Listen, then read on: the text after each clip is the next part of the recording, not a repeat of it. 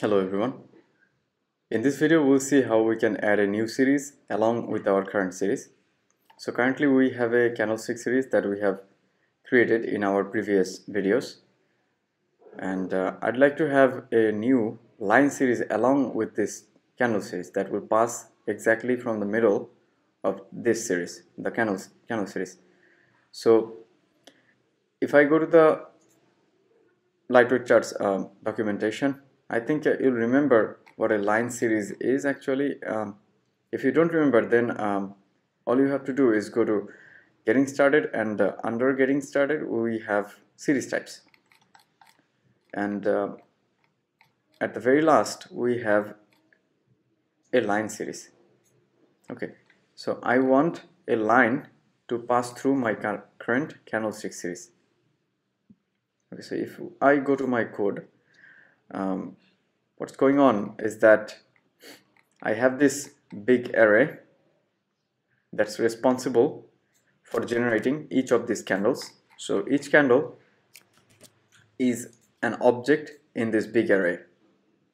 Okay, and this initial data, I'm passing it inside my series. Okay, so my series is called new series, and it has access to a method called setData, and inside this setData method I'm passing this initial data as an argument. Okay. To generate another series, I need an array almost similar to this one.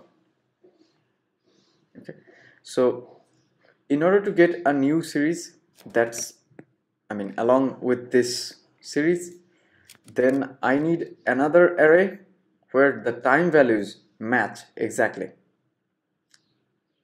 Okay, so if you remember that in a line series we have time, but instead of open, high, low and close, on a line series we have just value.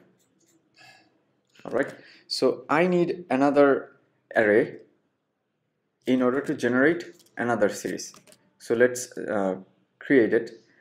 I'm going to rename this initial data to candles data,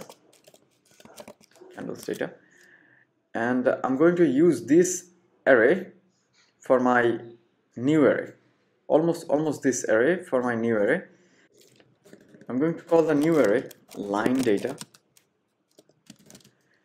and I'm going to use the time value from the candles data in this new line data, but the value I will generate from the candles data as well.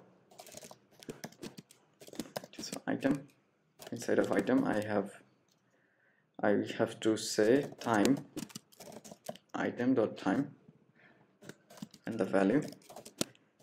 So because I want, okay, so the initial data is not defined. That's because we don't have initial data anymore, we have candles data.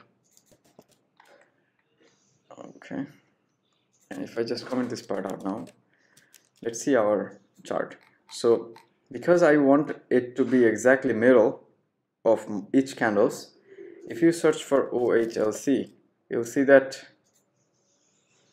okay, here the top, this is called a wick actually. So the top of the wick is actually high, then the starting of the candle is, the starting of the square is the close, and then the end of this square is called open, and the ending of this wick is called low. So I want my line to pass through the middle. If I want my line to pass through the middle, then I need the average of close and open. So I'd like to, as value, I'd like to average item dot open and then item dot close. I need to wrap this on a bracket, and then I need to say, then I need to divide it by 2. So now I will have a new array. If I console log this,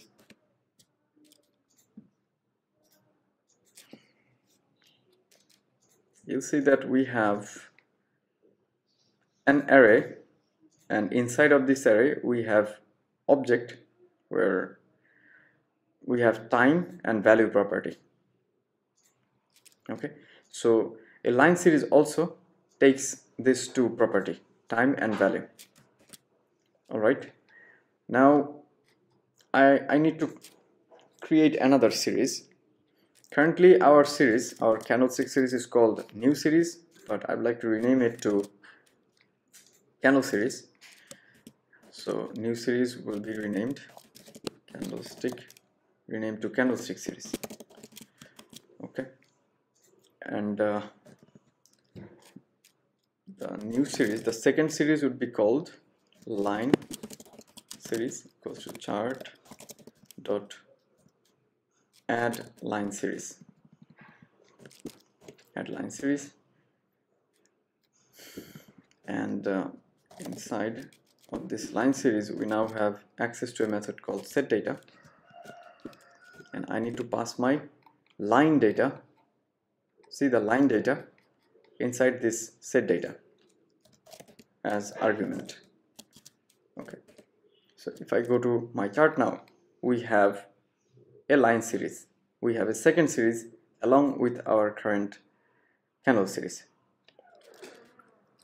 All right, now we can do similar stuff that we have done previously with apply options. So we can say line series dot apply options. I mean, we can customize it the way we want and the way we have seen in our previous videos. So I'm not going to go through it again because I've already shown you how to do that. Okay, but we do have, we can just change the color to something else. Say for example this hex value, and then look at our code. We'll see that our second series is now cyan. We can also change the line width, so it's just a little thick for my preference. So yeah, it's now thinner. If you look closely, you'll see that our second series is on top of our main series. So if we want to change that, all we have to do, we have to create this second series before our main series. So we can create this series before we create our candlestick series. So if we check our code, if we check our chart now, we'll see that our second series is now behind our main series. If you face any kind of problem, then do take a look at their guides.